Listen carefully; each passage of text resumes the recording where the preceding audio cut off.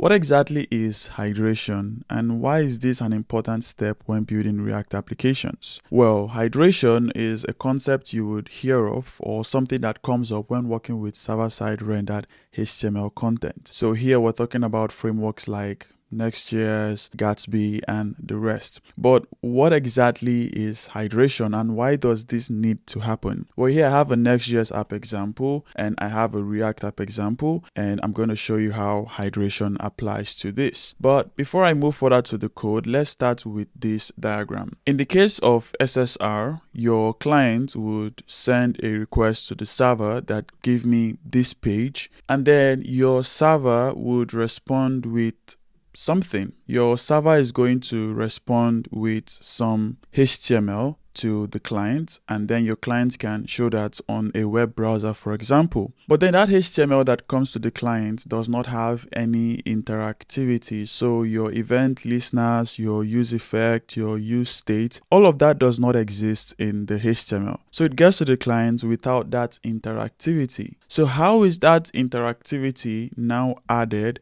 to your page on the client? Now this is where hydration comes in. So the idea of hydration is that this HTML comes to the client kind of dry, no interactivity, and then hydration is React adding that interactivity to your HTML. If you don't really get it yet, don't worry, we're now going to see some code examples. So like I said, I have a Next.js app and I have a React app. Now in the case of this Next.js app, this is the code for it here. I have this div, then I have this h1 Next.js app. I have this button with my use state. So when you click on this button, you can see it increases. And then I have this p, some random content here. And what happens is that when I hit the server for this page, the server is going to return all of this HTML content here, but then we won't have our interactivity. So the use state, the button click would not be there. If I should disable JavaScript, so I've disabled JavaScript now. If I should refresh, you can see that this is what comes from the server. We can even go to the network tab here,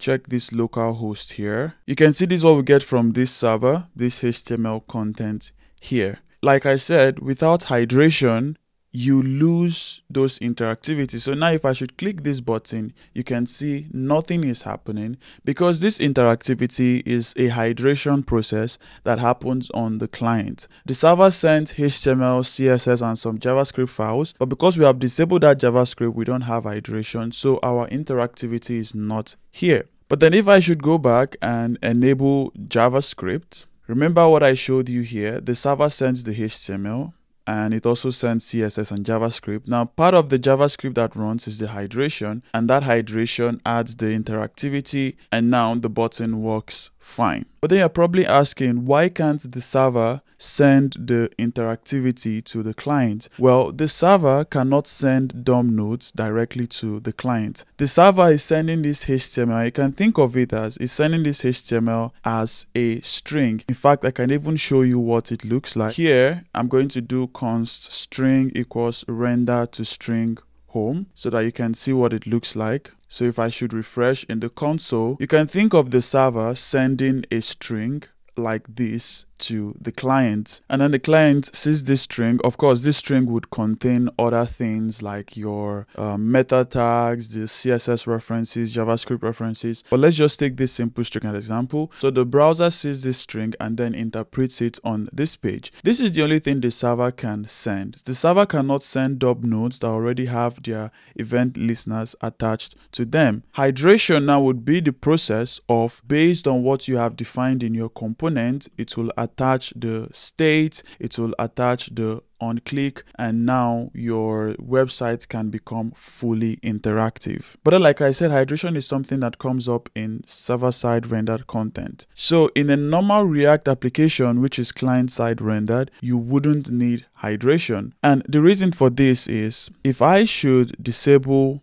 JavaScript in this application, now if I should refresh, what you see is that the page is blank. That's because in the case of a client-side rendered application, the JavaScript is gotten from the server and the JavaScript is responsible for populating the DOM. In the case of server-side rendered, the JavaScript on the client is not responsible for populating the DOM. The DOM is already populated from the content it gets from the server. So what you can think of in the server-side application like NextJS is that on the server, when you make a request, NextJS would probably call something like render to string, just as we saw here. And then when this string gets to the client, then on the client, Next.js might now call something like hydrate, and then the interactivity is added on the client. But then in the case of a normal client-side React application, this is not called on the server. This server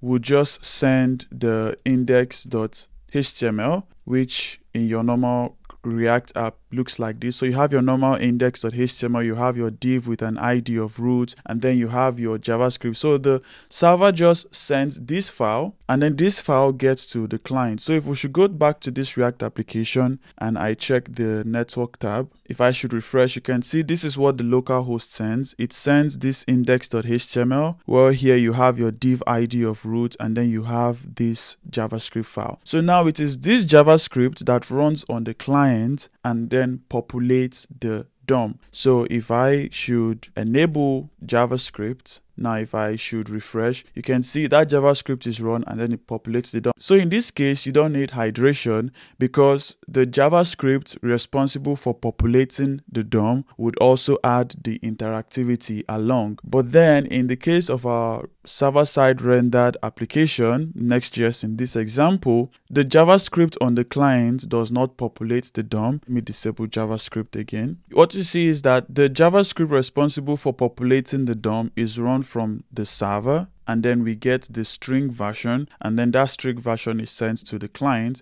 But then there is no interactivity. I'm clicking this button, no interactivity. Whatever use effect, whatever use state, whatever JavaScript related stuff that you have in your component, which is supposed to run on the client, that is not going to work until hydration happens. And this is why it's an important step when working with server-side rendered content. I hope this video helps and gives you a better understanding of hydration. If you enjoyed the video, please give a like, share with others, and subscribe for more simplified React videos like this.